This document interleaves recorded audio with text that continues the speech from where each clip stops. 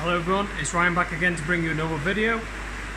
So in this video we're going to be checking out the Red Sea Reefwave 25 that we installed on our Red Sea Reefer 250.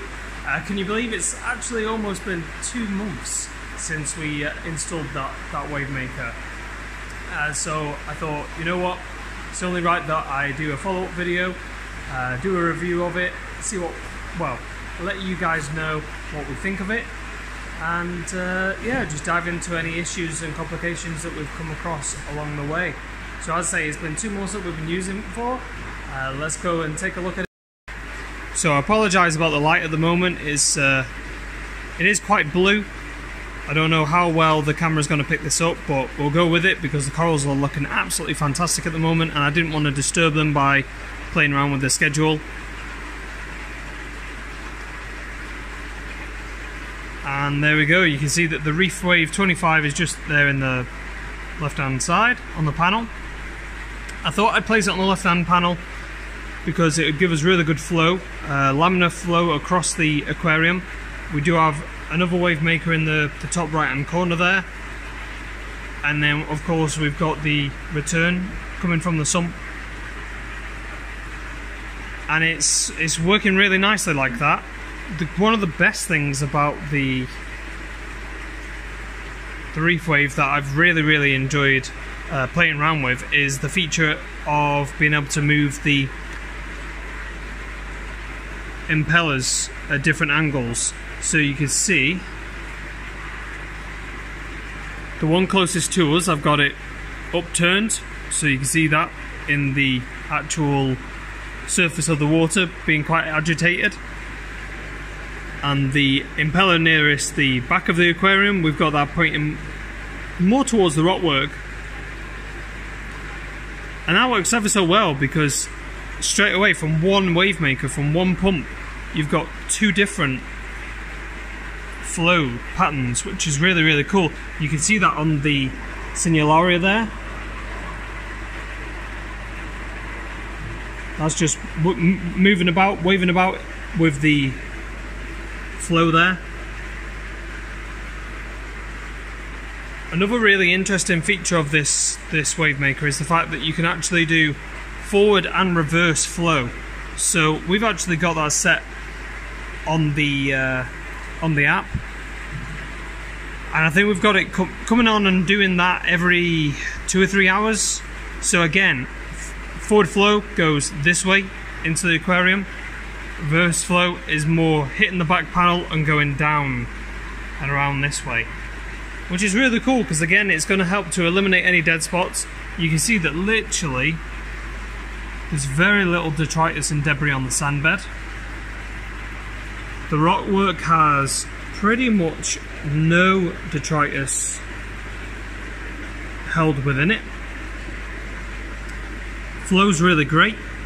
You can see that all of the corals are randomly moving, which is fantastic, and that's one of the reasons why I've really kind of taken to this wave maker, is that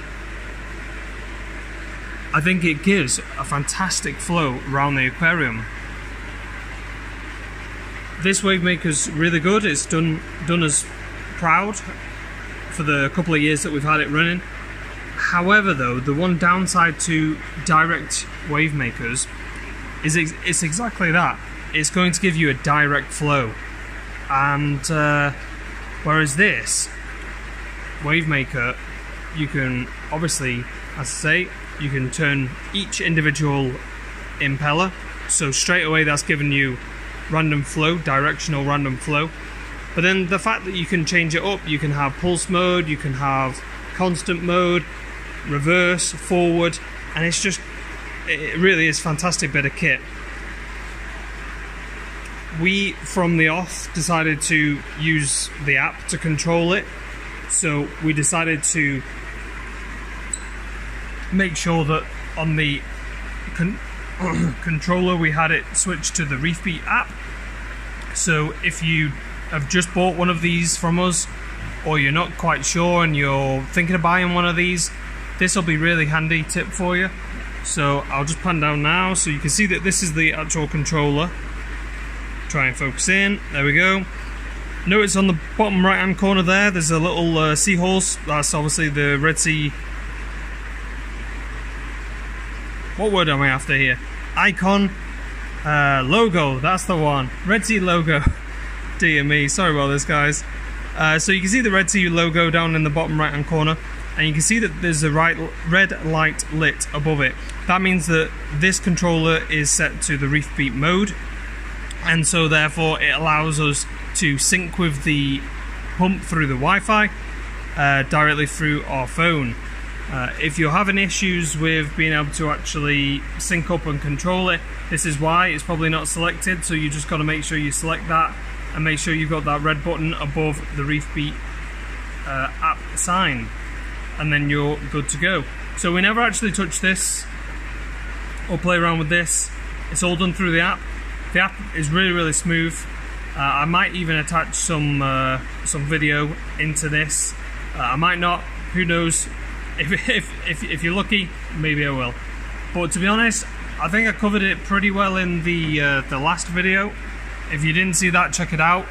It was only a couple of videos ago where we basically went through all of the dimensions of the Reefwave 25, the prices of the Reef 25 and the 45, and then how to install it, and also a quick look at the app and getting it up and running. So I pretty much covered that in the last video. So, as I say, this is a follow-up video. It's working brilliantly so far. Have there been any problems, any issues? So far, none whatsoever. The noise coming from the actual unit, there isn't any.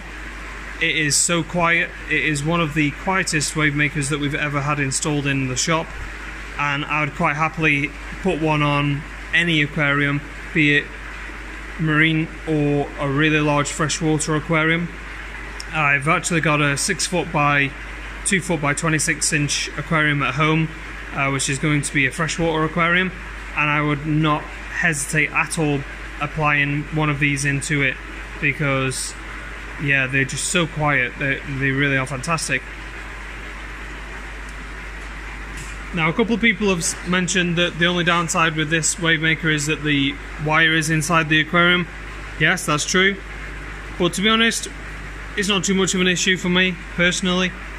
If you have the wave maker up near the top, we've got it about 5 inches away from the water surface. To be honest, I don't really notice the wire that much. And the profile of the wave maker itself is really sleek and slim. This one is the 25, if you're wondering, in here.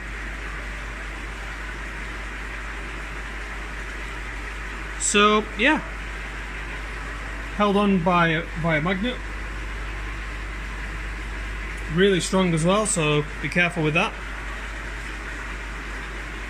And I think that pretty much brings us to the end of this video, guys. So as I say, these are, well, currently we've sold out. We're waiting for Red Sea to get more into the UK, which hopefully should be mid-May. So only a couple of weeks ago now. Only a couple of weeks to go now. If you are interested in the 25 or the 45, feel free to get in touch. Drop us a private message on our Facebook page, and we can take it from there. As always, if you like this video, feel free to give it a thumbs up. Liking the video always helps the channel grow. We've had quite a few new subscribers over the past couple of weeks, so thank you so much to everyone that subscribed. As always, feel free to subscribe to our channel and hit that bell notification button, so then you'll be notified every time we upload a new video.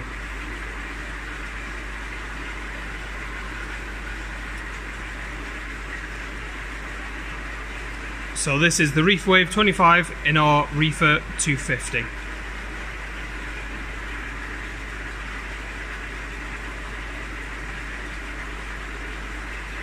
Thanks very much, guys. Catch you on the next one.